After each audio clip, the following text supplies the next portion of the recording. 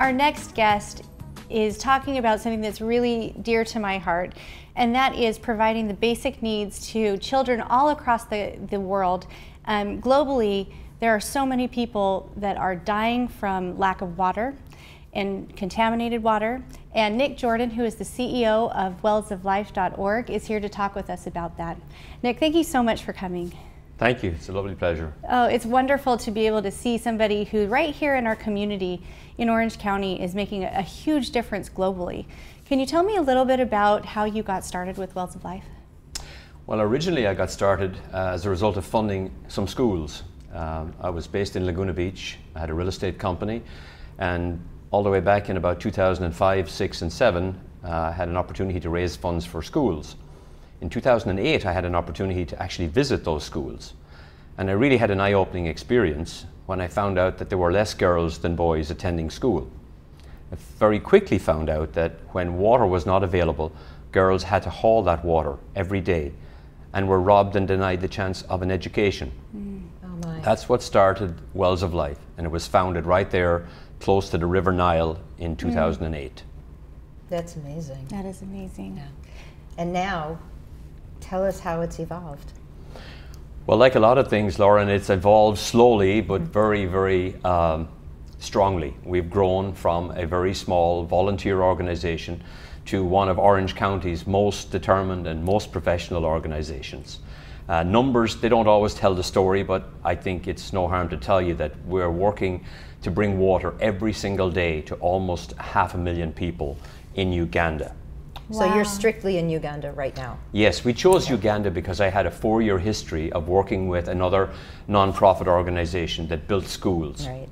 And as a result of the knowledge gained from that organization, we decided to bring water to every single school and church so that that gift was going to break the cycle of poverty. And by the way, Uganda has about the same population as California, except almost half that population have no water.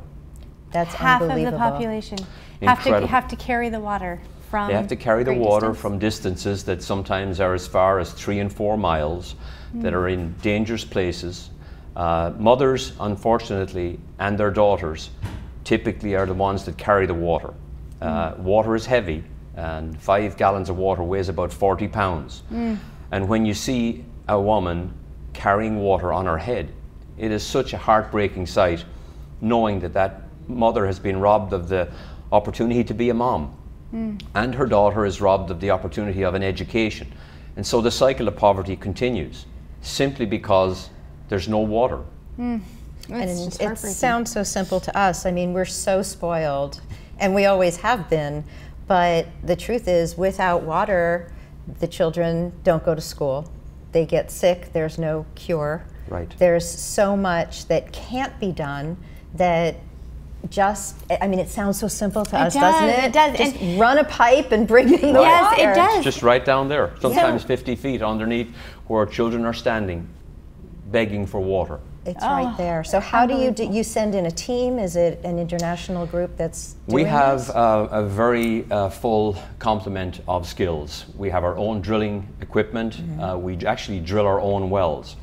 And it's a very simple process that once was developed by the Chinese. It hasn't changed dramatically. It takes 1 week to drill a water well that will bring water to a community that has, on average, 1,000 people. The cost of a well is $6,000. And so by doing math, I can tell you that $6 brings water to one person for up to 25 years.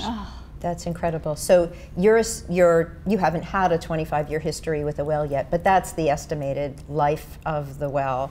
And that means that that's as long as it'll have water, or that's as long as the technology will actually hold out? Well, it's a good question. What makes Wells of Life essentially different from a lot of other NGOs is that we teach the local community how to maintain and how to fix their well.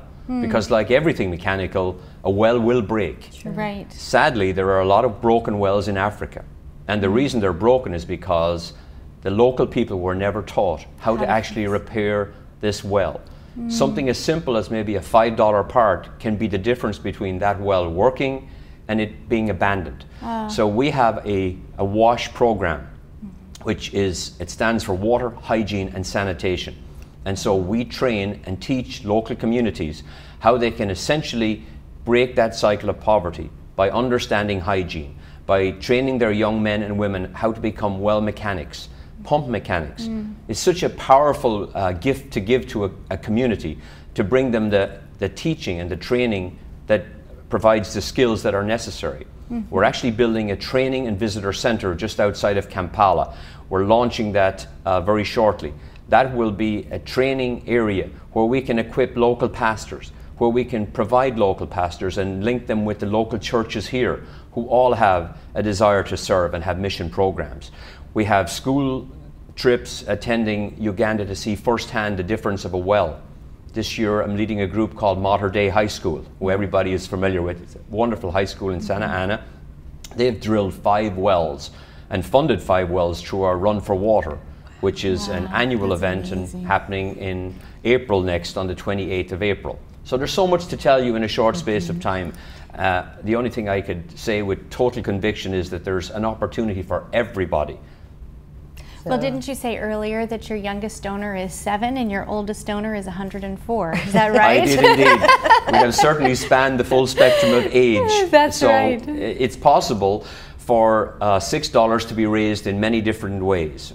I'll just deal with the 104 first of all. Monsignor Anthony McGowan is a wonderful Irish man. He's been a priest for 76 years and he's funded 2 wells. And he's actually working on his 3rd well right now, and he's going to turn 104 in May.